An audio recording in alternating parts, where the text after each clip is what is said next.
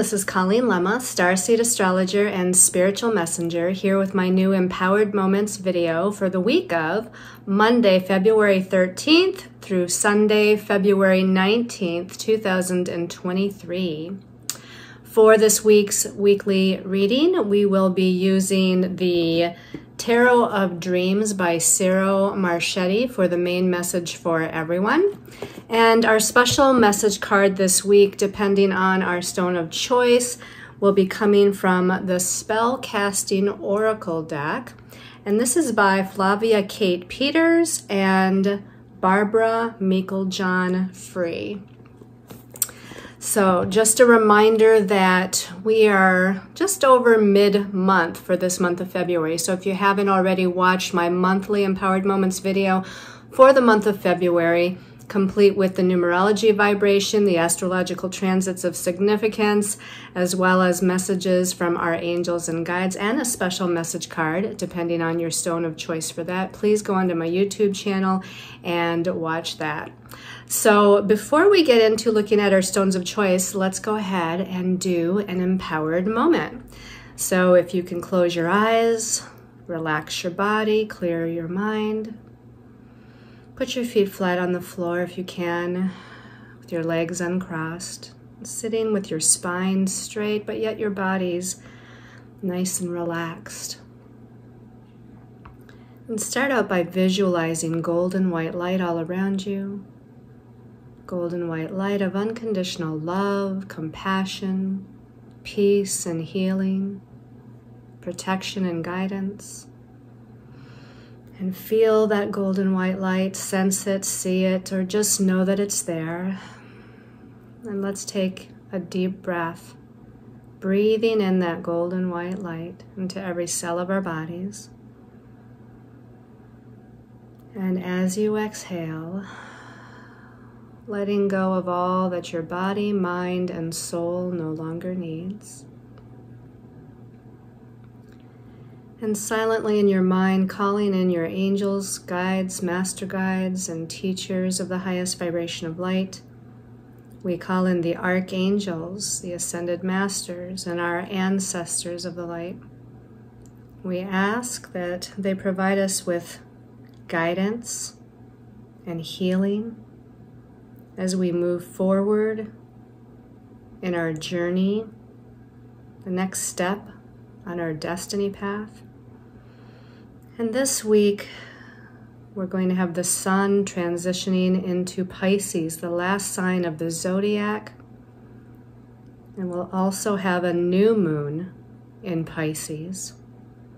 And as we enter that Pisces energy, that 12th and last sign of the zodiac, it means we're going into a cycle of completion on some level. Whatever level that might be, or whatever areas of your life that might entail, depends on your astrological chart. But Pisces rules the higher spiritual realms. It rules the dissolution of boundaries between time and space. It rules magic and miracles, your psychic abilities, healing.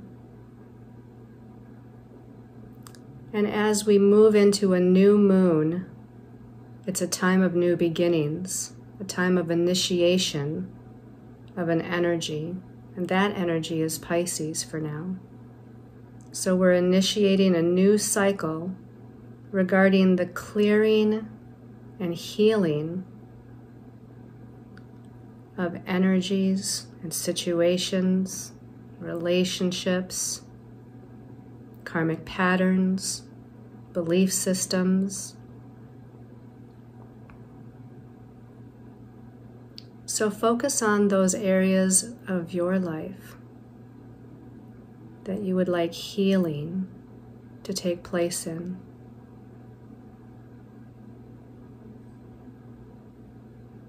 And ask for guidance as you move into this Piscean energy. Ask for guidance to surrender and let go, having faith and trust in the divine plan. Faith and trust that everything is unfolding exactly as it needs to and in the timing that is meant for you. Visualize what it is that you want to heal, and visualize what it is that you want to create. For soon we'll be going into, within another month, a new moon in Aries, a true new beginning.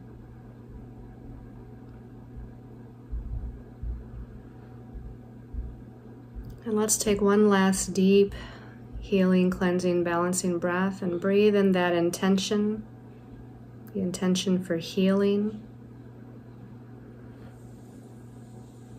And as you exhale, and in your own time, you can open your eyes and return to this time and this place. Okay, let's go ahead and take a look at our stones of choice for this week. So these are special intention pendants, and the first one we have is an amethyst cluster pendant. So this is wrapped in silver wire, as you can see, and it's been Reiki charged and infused with the vibration of the number 9, essence of the humanitarian and creative and spiritual energy, and the master number 11, number of the light worker and the visionary, qualities of the sign of Pisces for unconditional love, compassion, and spiritual connection to one's angels and guides, the balancing of the crown chakra to open one up to higher wisdom and guidance, and Archangel Raziel's energy, the archangel of alchemy and divine magic. Okay. And I know this is a bigger pendant, but you can see here that it fits nicely here if you so desire. Okay, let's go ahead and take a look at the next pendant of choice. This one is blue-green kyanite. So we often think of kyanite as that kind of sky blue, throat chakra blue, but there are other colors of kyanite. There's black kyanite, and there's green kyanite. This one kind of is a cross between the blue and the green. And this one's wrapped in silver wire and Reiki charged with the vibration of master number 22, number of power on all planes, as well as the manifestation of great things.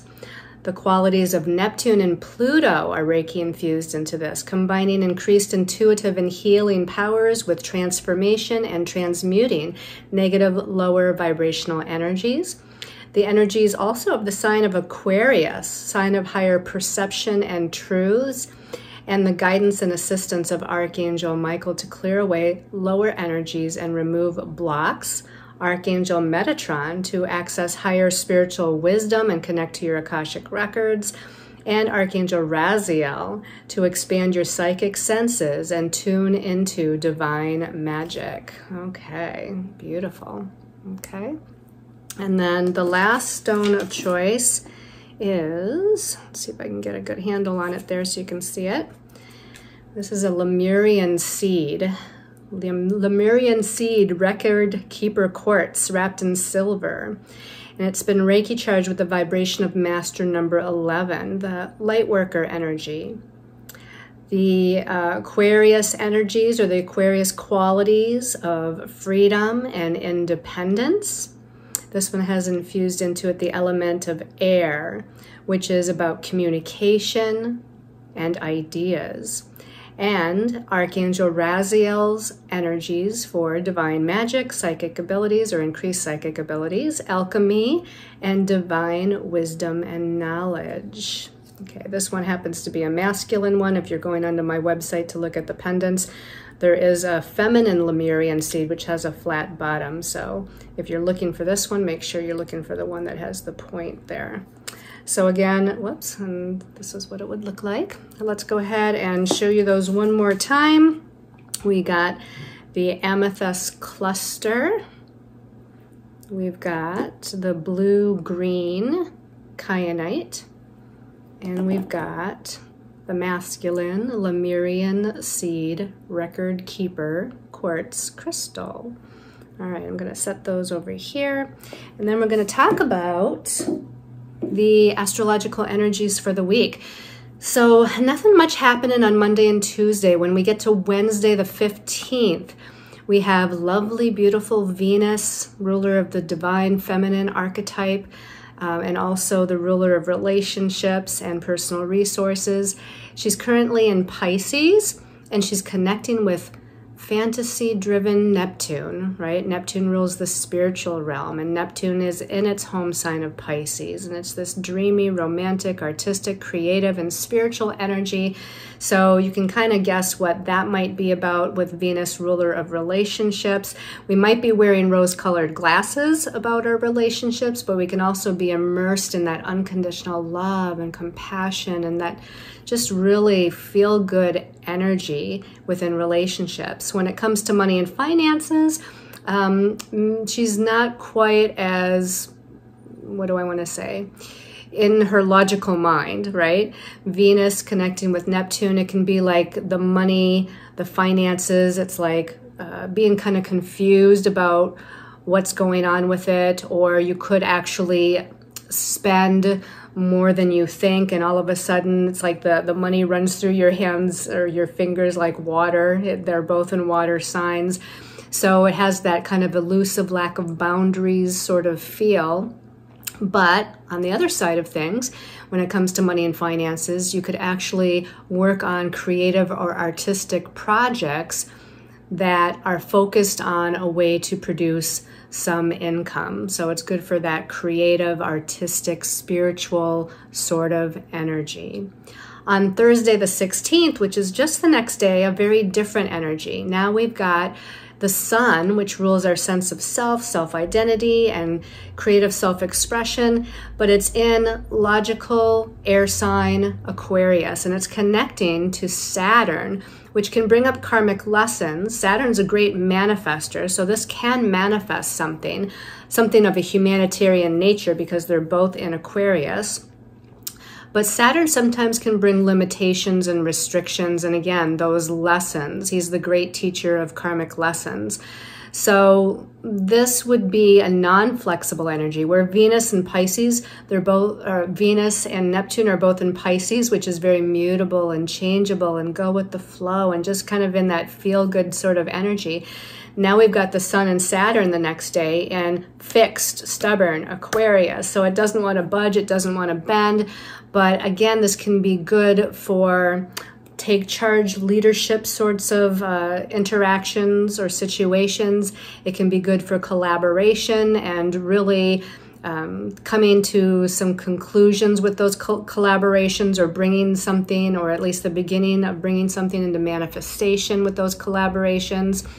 This can be an authoritative energy, which can be either good or challenging, right? We can actually own our own authority and shine our light in a very objective but yet confident way. And on the other side of the coin, we might have some authority issues, maybe with some other people, to where we're feeling limited or held back within our sense of freedom, as they're both in independent, freedom-oriented Aquarius. So, you know, again, it's going to depend on your chart and how you utilize those energies. On Friday the 17th, we have Mercury, the planet that rules the mental realm, our thoughts, our ideas, our communications. It's in Aquarius as well, very intellectual, sparking new ideas, aha moments, epiphanies, new insights. So Mercury in Aquarius is in a sextile to Jupiter on Friday. And Jupiter is the planet of seeing the big picture, looking at the big picture, expanding into blessings. It's about abundance and prosperity. And the sextile is an opportunity here. And that means that we have to take advantage of, first we have to recognize that an opportunity might be presenting itself, and then we have to take steps or take action on that opportunity to produce something. But I think those two, they're very positive in their own right. And I think that if you look for that opportunity with that new idea, that new vision, collaboration, communications, expanding your mind, learning something new, or teaching something new to someone else. This can be a very positive aspect that brings in not just material abundance and prosperity, but all sorts of other types of blessings as well, especially even confidence. That's a blessing, right? We have more confidence, we have more courage, we have more of a sense of ourselves. And so it can do that as well. On Saturday the 18th, we have the sun moving out of Aquarius and into the sign of Pisces. So we're starting to transition into that Piscean energy. Of course, Venus already is in Pisces. Now we've got the sun moving into Pisces on Saturday. And on Sunday, we're leading up to a new moon in Pisces. But before we get to that new moon, we have Venus in Pisces again, but now she's in a sextile to Pluto. And Pluto is about transformation and change and death and rebirth sorts of energies. So this can bring some sort of transformation in relationship matters or transformation in financial matters, transformation of our own femininity within ourselves, our own sense of self-worth and how we feel about ourselves. So again, look for that opportunity to bring transformation into your life. Then the new moon is at 1 degree of Pisces on Sunday. And so again, new moons, new beginnings, but Pisces is the last sign of the zodiac that rules the spiritual realm, and it rules past lives, and it rules energies that are unseen. But this is also very creative and artistic and imaginative with that energy, right? So you really use your visualization in meditation to create in your mind, at least, what it is that you want to create in your life, right? This is going to be a good new moon to kind of imagine and create in your mind what you want to create in your life. And then also on Sunday, Venus is moving out of Pisces. Yep, she was connecting with Pluto before the new moon on Sunday, but after the new moon, she's moving out of Pisces and into the sign of Aries, the first sign of the zodiac, where she's going to be until March 16th. So Venus, the divine feminine energy within us, Venus that rules all sorts of types of relationships, Venus that rules personal resources like money and finances and time and support from other people, and Venus, which rules our sense of self-worth and how we value ourselves. Now she's in confident, or she's going to be, moving into confident, courageous, independent, take charge, leadership-oriented Aries. So let's just say within relationship, partnership matters and within financial or money matters, she's going to have more of a take charge spirit. Okay. So let's go ahead and take a look at the messages from our angels and guides for the week. Okay, the first card that came out is the King of Cups. Well, that really has that kind of emotional, watery, sensitive, creative, even romantic sort of feeling to it. And this definitely to me relates to the Venus and Neptune connection in Pisces. The king is a take charge energy. He's a leader. He's masterful, right? He knows what he wants to do. He knows what he has to do. But yet, again, this is the sign of cups. So this is all about emotions and emotional reactions and relationships and partnerships, our own sense of emotional well-being. So he's taking charge of how he feels emotionally, maybe redirecting the energy because he wants to feel good. The King of Cups could indicate a person in our lives. Could be, you know, whether male or female. This is a masculine card, but it doesn't mean it's necessarily just a man to a woman. This could be also relationships the other way, where it's a woman to a man, but she has more of a kind of a take charge, leadership oriented in a way attitude, but yet with a love and compassion and nurturing and forgiveness and emotion and empathy.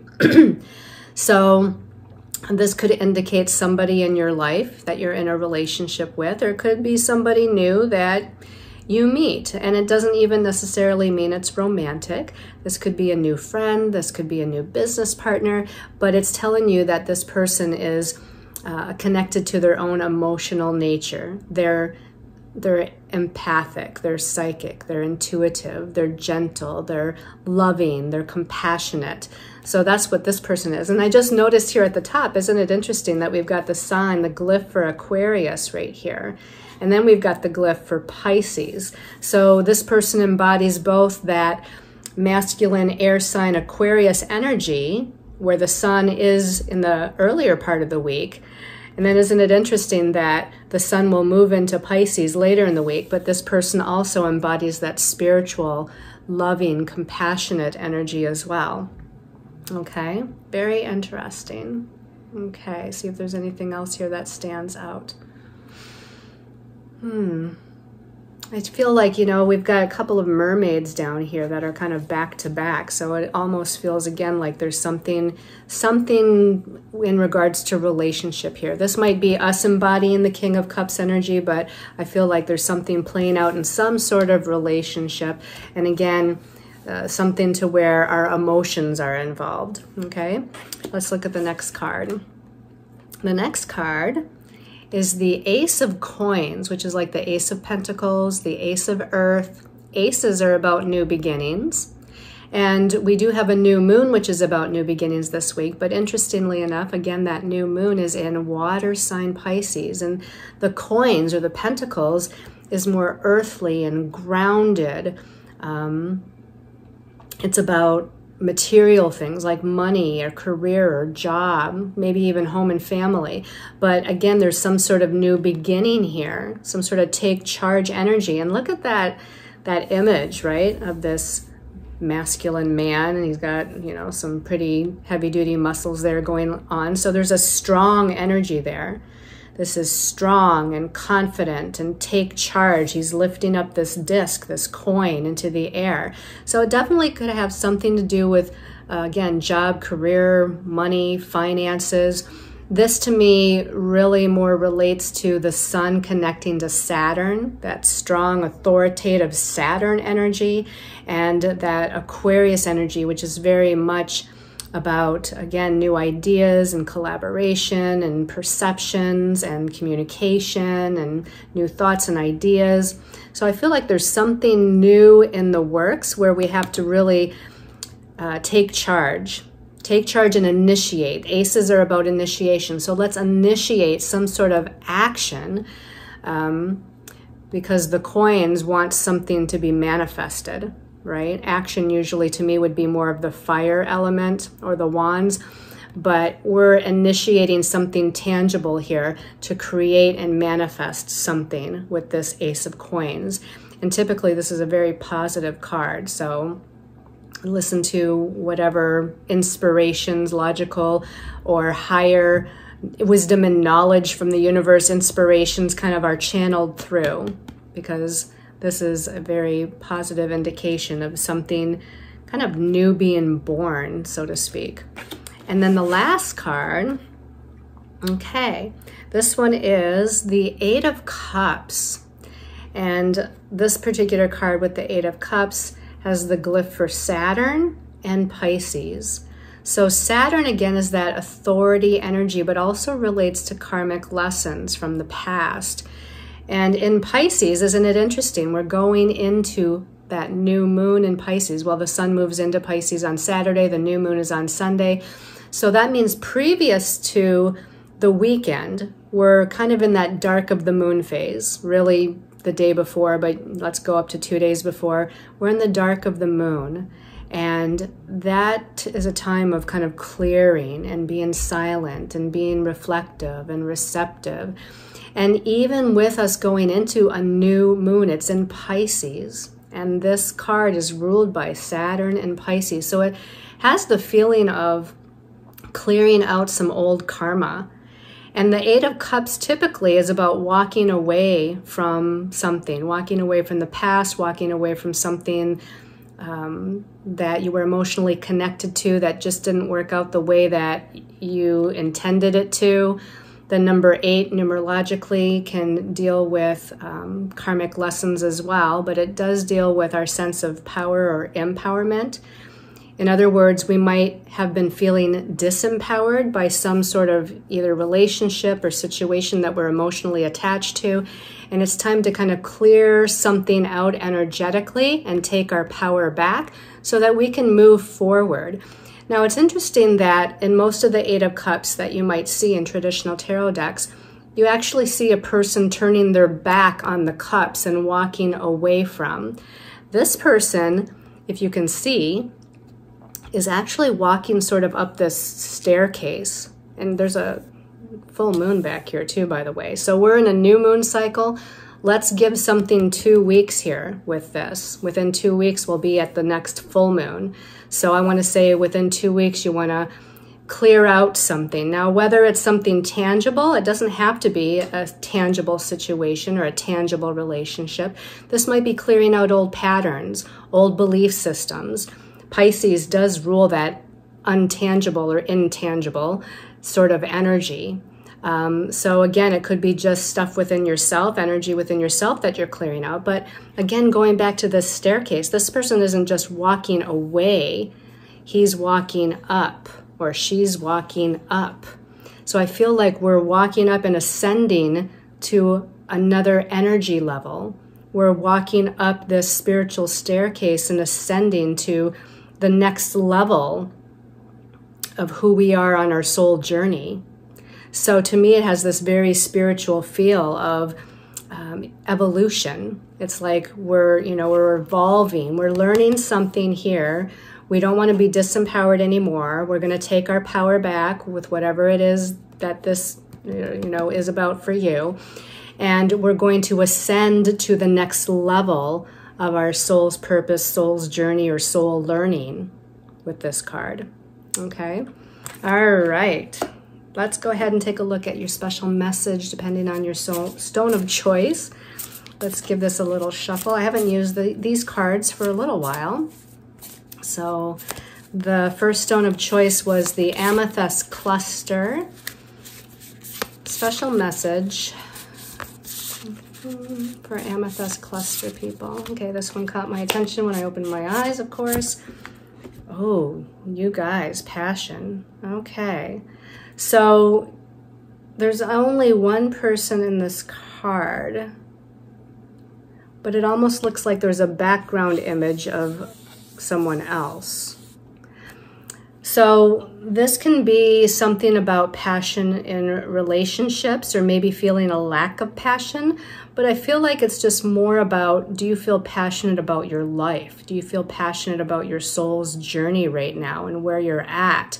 I feel like maybe there has been maybe a lack of energy and passion. Maybe you need to rekindle that and find that again. How can you activate your passion? And that would be something that with this new moon in Pisces that you can visualize or contemplate or meditate on. How can I activate this passion in my life?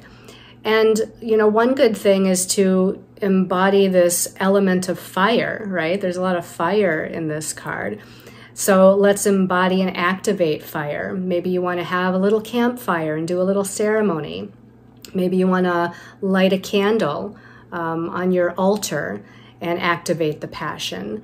Maybe we want to, wear some fiery colors, right? Because that sort of activates our mood and activates our physical energy, right? So we're wearing gold and yellow, and we're wearing orange, and we're wearing red, all those kind of passionate sort of colors. And also focus on those lower 3 chakras, right? We could definitely want to balance all of our chakras, but let's spend a little bit more time activating that solar plexus chakra, our center of personal power and confidence and courage, and balancing and activating that sacral chakra, which is that orange chakra below the navel, which is the center for passion and creative self-expression. And then that root chakra, which color is red, let's activate that one. That's for physical vitality, that's for a sense of security, both financially and in life. It's the chakra where we can feel grounded and utilize our manifestation gifts.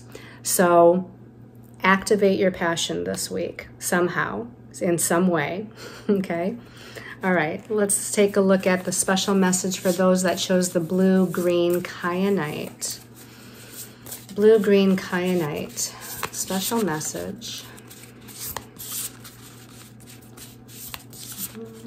Okay, this one's calling my attention. Oh, answers. Okay. Well, you're going to receive some answers, but I feel like you got to ask, right? Got to ask your angels and guides or your higher self for answers. And maybe you're looking for answers from somebody else. Maybe you need to have a communication with a relationship, a person, you know, to receive some answers of what's going on, what happened, why did this happen, why did this unfold the way it did, right? But again, this could be receiving some spiritual answers and guidance as well. So I want to say that both through like prayer and meditation and asking for answers and see what kind of pops in. Maybe you want to do some automatic writing. Maybe you want to get an intuitive or psychic reading and, you know, have somebody kind of help you to bring forth some answers, some ideas of what's, you know, what the next step is on your path. Ask your higher soul self. Open up your crown chakra and allow kind of this download to kind of come forth and give you that guidance and that assistance. Let's see what else kind of pops in here. I'm feeling like astrology and even numerology. Astrology and numerology, like knowing what transits are going on in your chart, knowing what personal year number and what personal month number you're in, so that that can provide you with some answers and guidance as well. Okay. All right, and then let's look for a special message for the Lemurian Seed Record Keeper Quartz people. All right, let's give this a shuffle. Lemurian Seed, special message. This one popped right up. Okay, reconciliation. Well, look at that. Now, there's another full moon here. So again, I want you to give it a couple of weeks as we near the full moon. But maybe you're waiting to hear from somebody. Maybe there needs to be, again, some communication, or you're waiting for an answer, or it could be somebody you haven't heard from in a really long time. Someone from the past. Again, it could be friend, could be romantic, could be business associated, family associated. There might be some sort of reconciliation, or at least them extending the olive branch or reaching out. This can also be past life related. And as we move into Pisces season, Pisces rules past lives and the other realms and the other lifetimes that we've lived, all the different, you know, kind of directions of time and space, so to speak. So there might be a reconciliation with a soul that we don't even know in this lifetime, but we've known before in a previous lifetime. And I feel like there's, you know, an opportunity here for healing the way this is looking. I'm not going to promise anything because we all have free will as souls, and we both, you know, make within relationship, we make different decisions and how we proceed with communication, and if we've, you know, learned certain, what do I want to say, tests, ideas, and challenges on an individual level as far as how we interact with one another or support one another. But this has got a good promising feel to it, to where let's reconnect.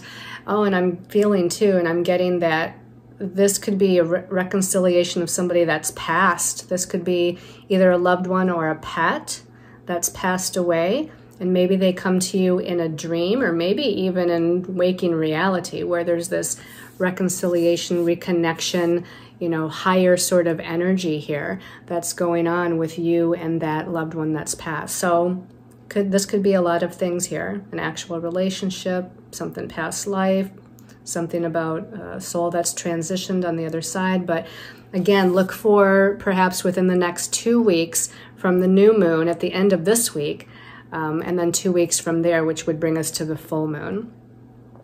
I feel like the reconciliation has to do with some, again, cleaning up and healing of some old energies and old dynamics. Maybe finally bringing something to completion, It doesn't mean it has to be an ending, but it feels like at least a pattern of some sort, if nothing else, needs to be kind of reconciled and completed on some level. Okay, everybody, thank you so much for tuning in. Thank you for your love, your comments, your support, for following me on Facebook and Instagram, for checking out my services on my website, as well as my special intention pendants. I send you all lots of love and light and new moon blessings until we meet again next week. Namaste, everyone.